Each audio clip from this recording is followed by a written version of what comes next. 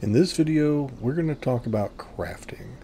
So this is HUD number 7 in your RPG HUD screens. This is being able to craft an item, I think, is paramount to any kind of RPG experience. So let's just jump right in. We've got my work shed right over here. And we are going to make a sawbat. That's a weapon type that's available in the Wasteland DLC. And let's see, I've got some parts here in my junk heap that should work just fine. Let's take this. Let's take this. And let's take this. Alright. I'll go over to the workbench. Oh, we're going to need the recipe too. Keep my instructions right there.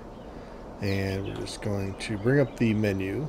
So this is just the out of the box menu. I'm not going to bother creating a custom special menu for this. We'll just drag that into the recipe slot. So that's where the recipe goes. And then these are the ingredients here. So we're just going to add the ingredients. Notice this just looks like a box. That's the gear that I picked up, and I'll explain why in a moment, that it's just a little box. I'll drop that right in there. So we have our ingredients for the recipe. We'll click craft. And here it goes into my inventory. And it's still that little box. And again, I'll explain why in a moment. So now it's in my inventory. If I open my inventory, it's there. If I drag it into the hotkeys, I have the item equipped and I can swing it. Okay. So let me show you how that works. All right. So first of all, let's look at this. So here's the sawbat. Here's what we're making. And this is why we see a little box as the icon. It's because this item wasn't meant to be a craftable item. By design, it was meant to be a weapon. In fact, the behavior is a weapon, right? And so if you want to change that, you would need to take, maybe take a snapshot of this and put it in this image box. And then that would replace the box image so that you can see what it's going to be, like a preview image. But I didn't do that primarily because I wanted to show you, if you get this, this is why. Okay. So the item, I labeled it Sawbat 2K. That's important because in this case, if we look at the Sawbats, there are 4. There's Sawbat Clean 2K, 4K, and then there's Sawbat Gore 2K and 4K. So when I put in just Sawbat, I ended up with the gory one, which seems a little weird. Why was it covered in blood all of a sudden? And so in order to get the one that I wanted, what I needed to do was name the item something specific. So I just added the 2K there to be specific. You can name it whatever you want to. It really doesn't matter as long as it's a specific item. So just come up with some different name.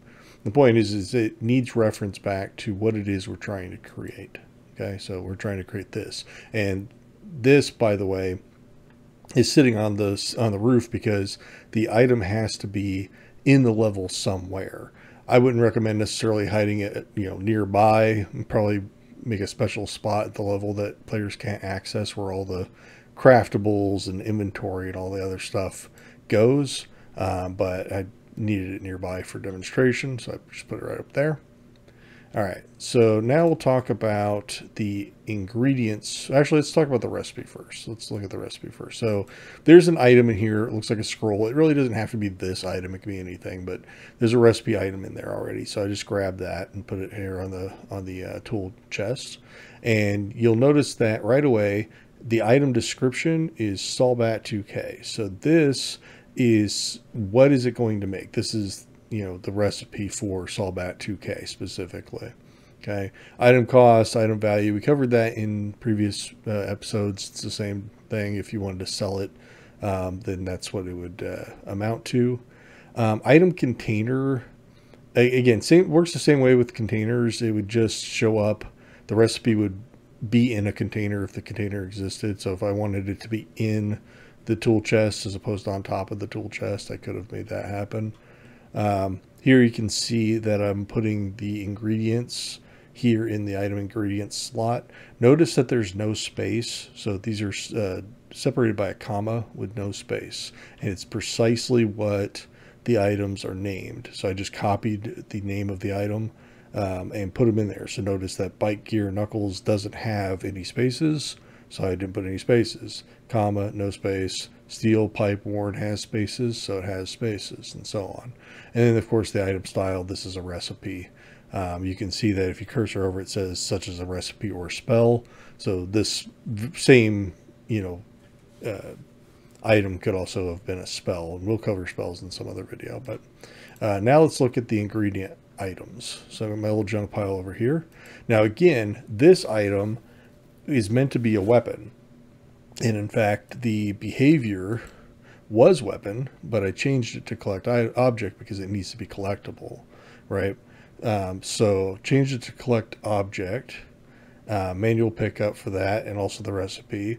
Remember, for all things, if you're going to pick it up, then it needs to be collectible. So here in this general section is collectible. I'm picking it up, right?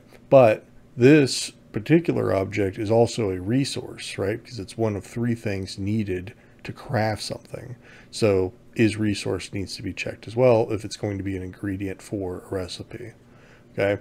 Then you have to go to the collectible settings, which appears when you check this is collectible. Collectible settings appears, and you just need to set this up with the name of the item. And again, I just took the name of the item right here and put it in there just as it was, and that's it. I didn't really change any other default settings here. Pretty much the same with, well, actually exactly the same with Steel Pipe Worn, the behavior and the collectible settings, and also the cog. Okay, so those 3 items I imagined could make up the pipe bat. Maybe I should have put a baseball bat instead of a pipe. I don't know. It doesn't matter. I'm just finding items, putting them in there. Like, yeah, it looks good. Okay. So same thing with this recipe.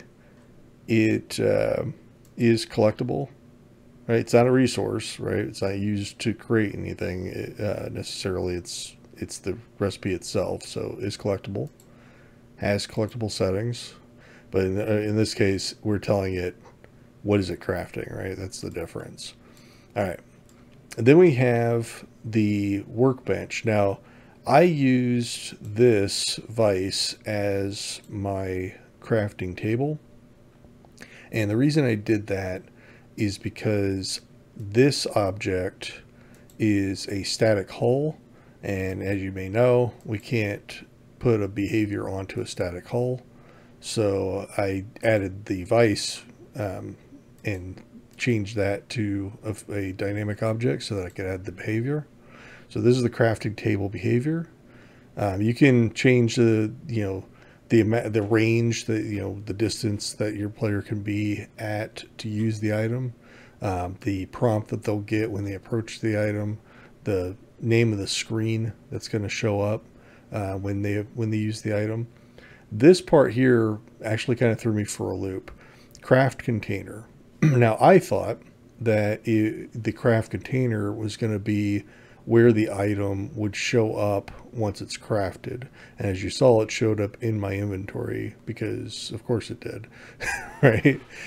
So what is that? Why did I have to put chest? I mean, it doesn't have to be the word chest. It could be anything. It could be your mom's name, whatever you want. It doesn't matter. But it has to have something. Why is that? Well, you may remember, and I'll look at this here in a moment when we go and look at the actual menu, but you may remember the bar where I dragged all of the ingredients into. That panel is essentially an inventory. It's essentially a container of a sort, right? So it needs a container to be to work, right? When I didn't have something in this slot, I couldn't drag anything into that panel because there is no container for it to hold items into. Probably should be a unique name. Like if you had this item, this tool chest as a container, maybe you don't put tool chest because then it would show up in there, or things that are in the tool chest would show up in that bar. I had that happen to me as well. And so, just make it a unique name, make it something different than any other container, and you'll be fine. You can put a sound. I was going to put a sound, honestly, I just forgot to. I was going to put a crafting sound like tink, tink, tink, stuff like that, but just forgot. Now, there's one other thing I wanted to show you, and that's this humble little backpack over here. Now, you don't have to use a backpack, but I chose to because I imagined that you could like kind of put it on and carry it around, but this is a mobile crafting kit, right? So I'm going to demonstrate this. I'm just going to walk over and pick up the backpack. So you can see I made a command there for U for the crafting menu. And this is that bar I was talking about. That is the container of sorts, the chest effectively. But this item that I've picked up is a crafting table, right? And to demonstrate, I'm just going to grab all the little items. If I can, I gotta get close to it. There we go. Okay. All right, and I'm just gonna walk away from. So I'm way away from that. I'm just gonna press U to open the menu. And you can see that the menu comes up.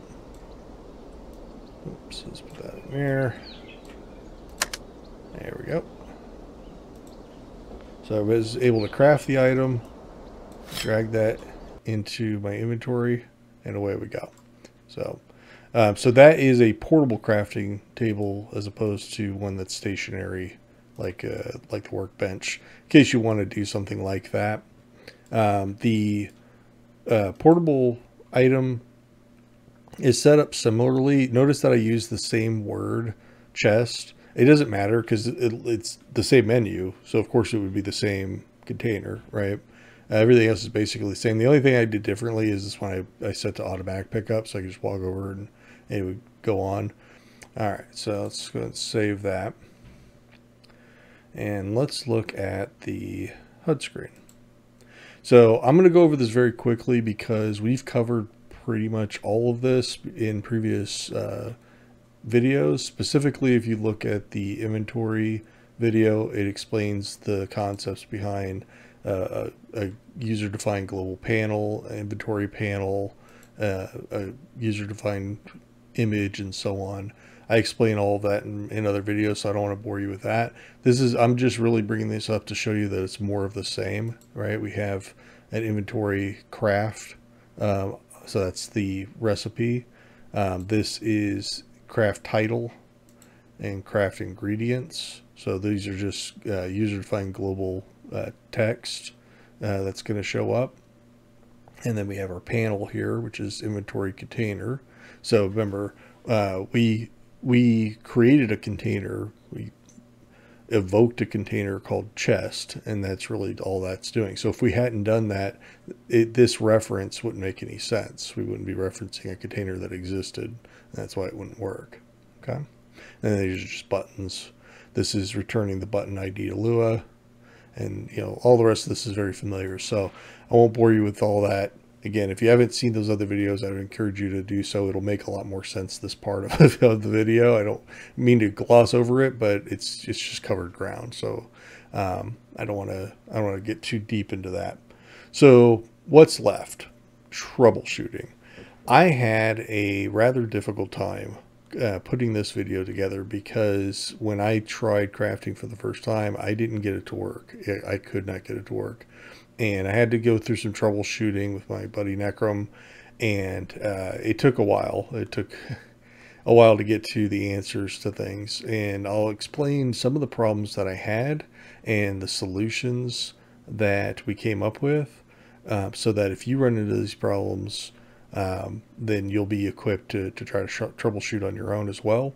I don't like covering like troubleshooting tips in a video like this because it's supposed to be a tutorial. However, I think it's important because I want you to feel successful in what you're doing, and I want you to remember that this is a point in time, right? These menus and this crafting system will change and it will improve. There's a lot to be desired and there's a lot that's planned to change. So chances are look for an updated video sometime in the future on crafting. But for now, I need to make sure that you're well equipped to use the crafting system as it exists today. Okay, so let's talk about the troubleshooting steps.